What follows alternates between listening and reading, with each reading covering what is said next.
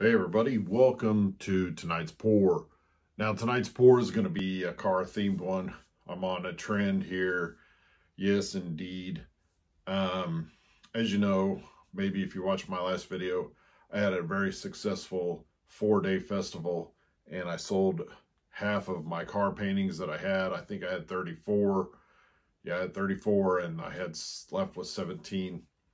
So I had sold quite a few during that festival, and I feel like I'm low on car paintings. So for my next festival coming up in a couple weeks from this Saturday, so about a little over 2 weeks, I'm trying to get one done every day for a while. But I also need to get some more Pink Floyd ones done as well. So I probably won't have as many car ones, but I do want some more Pink Floyd ones. I think I've already got at least 2 people that want them right away, maybe a third. So I got to get those done as well. But tonight we're going to do a car painting one. And I have picked this 55 Chevy. Now, as you can see, it's just a dark blue with some black and a little bit of silver on there. We're not going to use silver tonight, but we are going to do white background and a couple of blues. Now the blue I picked out as I picked out a metallic blue, and then I got this one the other day, and it's a pearlized dark blue. But when I mixed it, it looks almost grayish, as you can see. I don't know if you can see in that, but it kind of looks kind of more gray than anything, but it's got a little bit of blue tint to it. So that was the only one I was going to use since it was so dark, and I thought, well, we'll use the other metallic blue. But this does have some black in it, some darker, so we're going to see how it goes. And also mixing with some white, we'll see if it comes out all right. So I've already got all my paints mixed, and I'm going to be using Artist Loft White, which is right here, Artist Loft White. And then I already showed you the 2 blues we're going to use, and those are the only 3 colors that we're going to be using tonight. So I've already got the white paint down on the canvas, so all I got to do is adjust the camera and we can get going. All right, as you can see, we've already got the white down. So here we go. Let's see how blue this really, see how grayish that looks. It does have a blue tint to it. I want to say use almost all of it on the bottom. Then I want some more of this blue in here.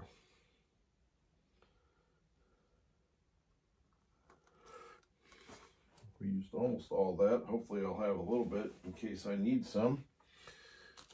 We'll get our white in there.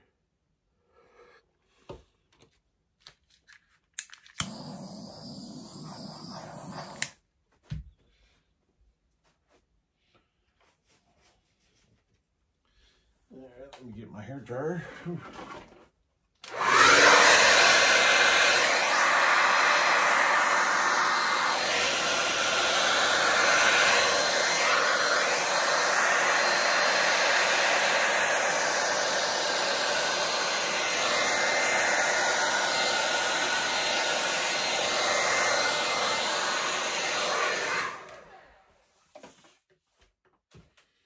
All right, we're kind of good enough to save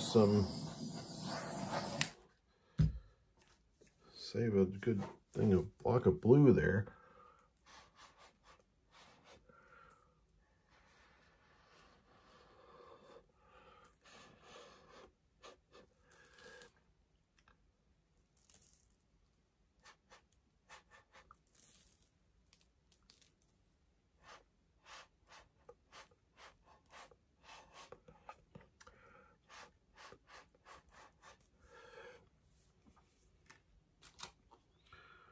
Just a little bit of white there.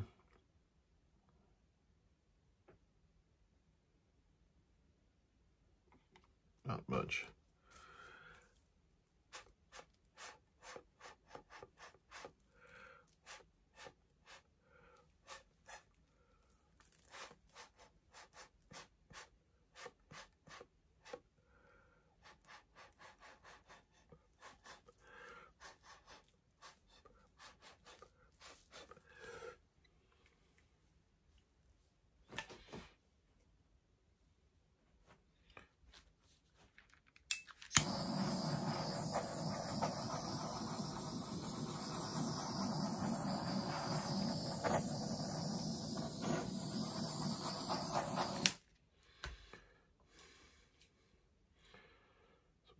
car there. That blue matches up a lot better than I thought it was going to be. I thought it was going to be a little bit lighter.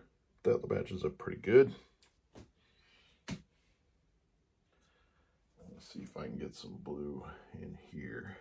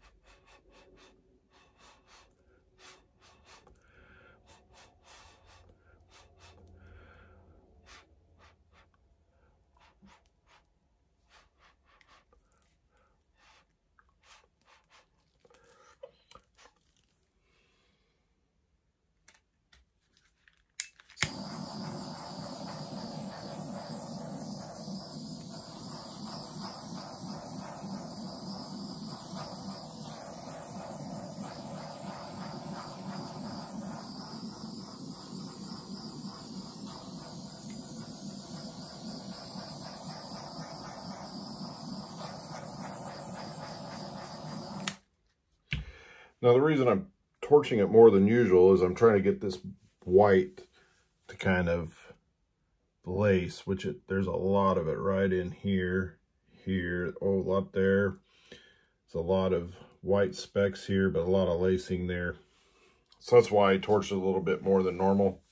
But I think I'm going to leave it like that.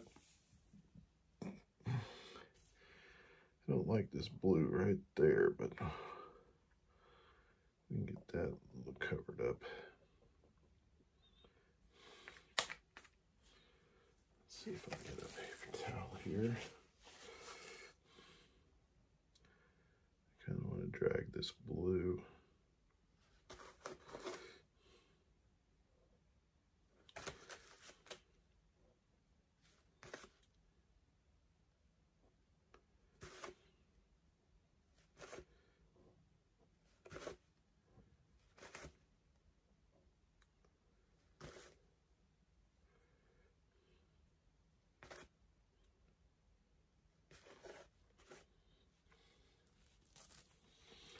I think that's all I'm going to mess with it. So, but this dark pearlized blue is, in my opinion, is just gray.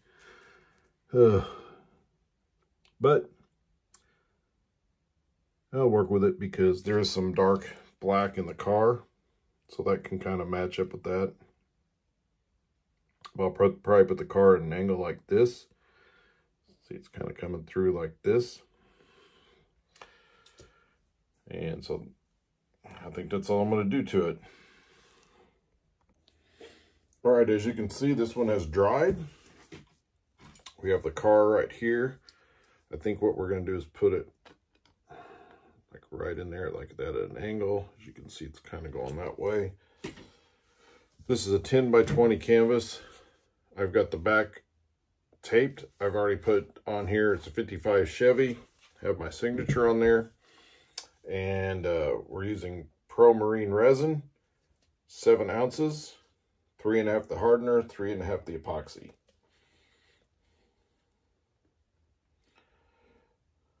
And I just cleaned out my cup. I've been using this one for a number of pours now for resin. I have a instructional video on how to clean your cup out so you can, it's almost like brand new. So you don't have to keep buying cups all the time, every pour or every other pour. So that's a good tip on that, so you can save a little money. You'll also save money on going to Art Resin Calculator when you're figuring out how much resin you need to use, so you don't use too much or even too little. So you'd have to mix more. It will give you the exact amount that you need. All you have to do is type in your canvas size, and it will tell you the total amount of resin that you need to use for that size canvas.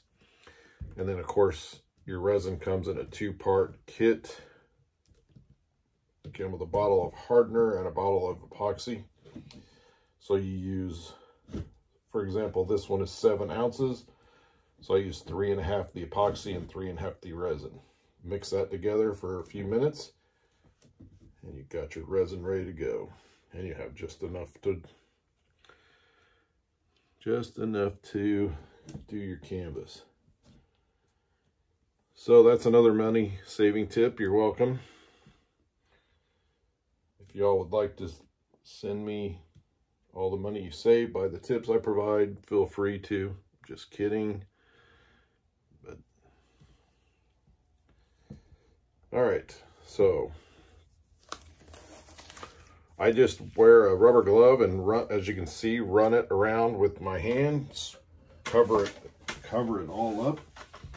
And then I like to have the sides resined, so that's why I run my hands around the sides. Looks like I missed a spot right there.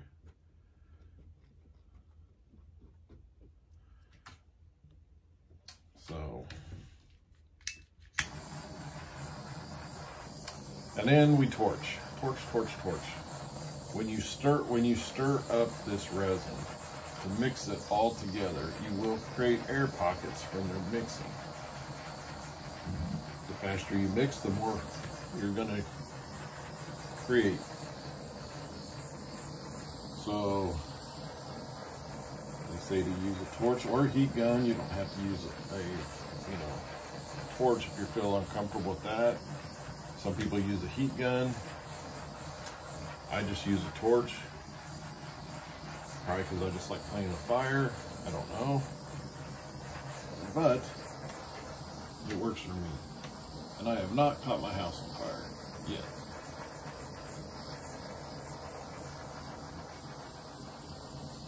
I have caught some resin on fire, but not really on fire, just basically smokes.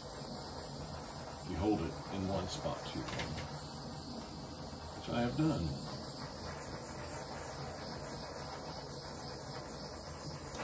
And with resin, you usually have a good 15 minutes or so to work with it. I find now that I don't really need that. Now when I do coasters, and I do a lot of coasters at a time sometimes, you kind of start using up that time, especially if you have 12 or 16, because I do them by 4s, 12 or 16 coasters, and you're resining them all at once, trying to get them, each getting the 4x4s that I use an ounce of resin, so you're putting an ounce of resin on each one, and then so you do that. That takes a little bit of time, so your minutes are ticking. So then you got to spread it on each one of them, which takes some time. And then you got to torch each one to get the bubbles out of it, which takes some time. So there you get pretty close to the 15 to 20 minutes they say you have to work with it before it really starts to setting up a little bit. And so you kind of have to work fast when you're doing a lot of coasters.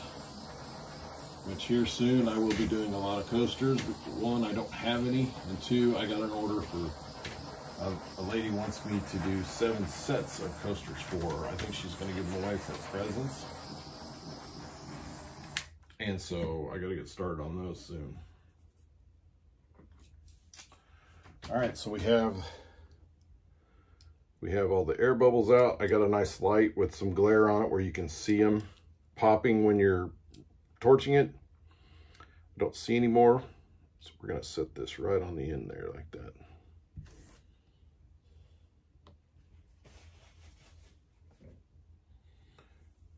I think I want it over just a little bit. Yeah, right there. Okay. So there we have it. If you like this video, hit the like button. Leave a comment. Let me know what you think of these colors, if it worked for you or not. And if you haven't subscribed to my channel, please subscribe. And as always, thanks for watching.